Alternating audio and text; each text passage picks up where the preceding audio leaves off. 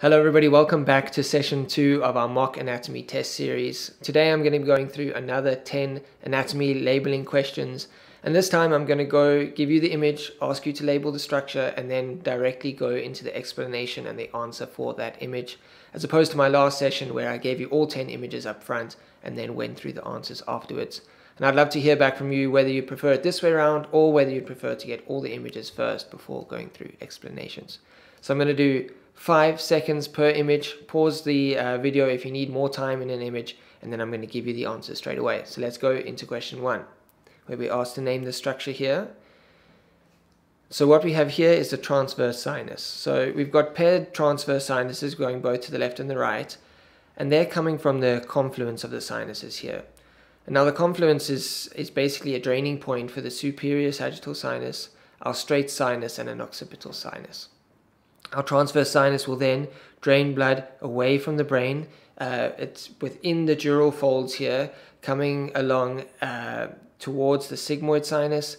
Just before it becomes a sigmoid sinus, we'll get the superior petrosal sinus joining the transverse sinus. The sigmoid sinus will then come down into the jugular bulb and into the internal jugular vein. Question 2. So what we have here is our T1 spinous process. Now the reason I've chosen to include this image here is because people often get confused with the number of cervical vertebrae versus the cervical nerve roots. So we've got 7 cervical vertebrae. This is the first one, the atlas, C1. And then we've got an odontoid or our dents of C2, our axis, C3, 4, 5, 6, 7, and then it turns into T1. Now our nerve roots, they start out as C1, 2, 3, 4, 5, 6, 7, C8, and then T1. So from our thoracic vertebra down, our nerve roots are below the corresponding vertebra, whereas in the cervical region, our associated nerve root, our C1 nerve root, is above our C1 vertebra, and so on. And then we've got that C8. So there's not 8 cervical vertebrae, but there are 8 cervical nerve roots. Let's go on to question 3. Here we asked to label this structure. Now what we have here is the sphenoid sinus. Now the sphenoid sinus is part of a group of 4 sinuses that are grouped under the umbrella term paranasal sinuses. So our sphenoid sinus is our most posterior sinus that we have here. And then in front of that sphenoid sinus, we've got our ethmoid sinuses. If we were to go now more inferiorly in this image below the orbits, we would have our maxillary sinuses. And then if we were to scroll up higher in this image, more superior to where we are now, and more anterior, we have our frontal sinuses. So we've got 4 groups of paranasal sinuses. Here, the one we've asked to label is the sphenoid sinus. Let's go on to question 4. Relatively simple, labeling this bone. So what we have here is the cuboid bone. Now people, just like the carpals, often get muddled up with the tarsals. And what we want to know here is that the most lateral bone that articulates with the 4th and the 5th metatarsal is the cuboid bone. And that lies laterally to our cuneiform. So that's just something to remember. People often label this the lateral cuneiform, and in fact it's the cuboid bone. Question 5. We have an axial slice through the brain here.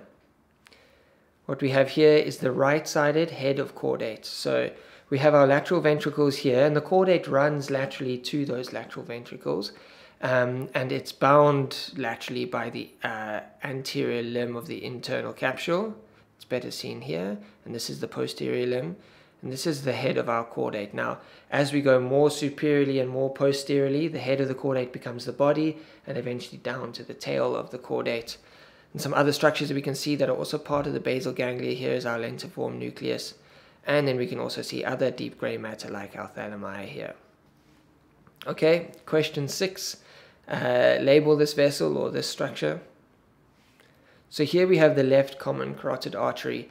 And I've specifically chosen this image because there's no such thing as a carotid artery. You need to either say it's a common carotid artery, or you need to say it's an internal external carotid artery. So it's very important that you put that this is the common carotid artery. And what we can see here in this arterial phase image is our left common carotid artery, which probably came straight off the arch of the aorta. And we can see on the right side, we've got our right-sided subclavian as well as our right common carotid artery, that both would have been branches off, not directly off of the aortic arch, but they would have come off the brachiocephalic trunk. So remember, on the right side, it's the brachiocephalic trunk that then splits into the right subclavian and right common carotid, as opposed to the left side, where we get the left common carotid coming directly off of the branch, off of the aorta, and then after that our left subclavian also coming directly off of the aortic arch. Let's go on to question 7, a relatively simple question here. We're asked to label this structure, and this is the right medial rectus muscle. And not to get confused here, we've got right-sided and medial. So when you're looking at an image like this, you need to lateralize the muscle that you're naming, as well as knowing that this is the medial. It's a very easy mistake to either say left medial here or to say right lateral. Just make sure that you're getting your lateralization right in these images. Question number 8, asked to label this structure or this bone. And here we have the head of the ulna. Now, when you've got a lateral radiograph, you can't tell which bone is closest to you and which bone is furthest away. So what you need to know here, and we're asked to label it, maybe this arrow is not so great, but this is what we're labeling here. It's necessary to know here in order to label this right, that the radius is much bigger towards the wrist and the ulna is much smaller there, and it's different when we get towards the elbow. The ulna is the larger bone there at the elbow with a small radial head. So this is the head of the ulnar bone. Our penultimate question, question number 9, you're asked to label the normal anatomical variant here. So what we have here is, in this image, is the type of image is a hysterosalpingogram. So we are putting a bulb here, this bulb, into the cervical canal, and we're injecting dye and taking a radiograph to look at the endometrial cavity, basically. And what we can see here is we've got either a bicornate uterus or a septate uterus. Now, the reason we can't tell whether it's bicornate or septate is we can't actually assess the myometrium here. We can only assess the cavity. And what we have here is 2 uterine cavities. So we've got one uterine cavity here on the left, and one, oh, sorry, I've gone back an image. One uterine cavity on the left and one uterine cavity on the right here. Now, either this is a uterus that comes across like this, and we've got endometrium coming down, forming a septum, or we've got 2 separate uteri like this, and no myometrium here, then it'll be a bicornate uterus. Okay, going on to the last image, we're asked to label this vessel. Take your time here if you need. And this is an extremely common question that you get asked in anatomy exams, and that's the branches of the celiac artery. So if we're looking at this image here, we've got the celiac trunk, and we've got the superior mesenteric artery. And the celiac trunk, it branches in multiple different ways, but it kind of, 3 main arteries are coming off the celiac trunk. And sometimes one will come off earlier and one will come off later, but you get these 3 main arteries. The first being this left gastric artery, which will come into the lesser curvature of the stomach. Then to the left-hand side of the patient, we've got our splenic artery, which is a tortuous artery that will eventually end up in the spleen. And then we've got our common hepatic artery.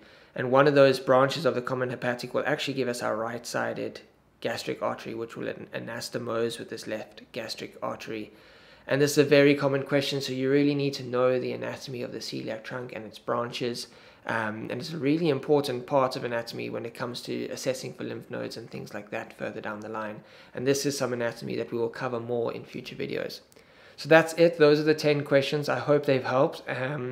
I'd love your feedback as whether you like one question at a time or whether you want all the questions and me to go over it in the end. With that being said, I hope this has helped you. I hope your anatomy studying is going well, and I'll see you all in the 3rd session. Goodbye, everyone.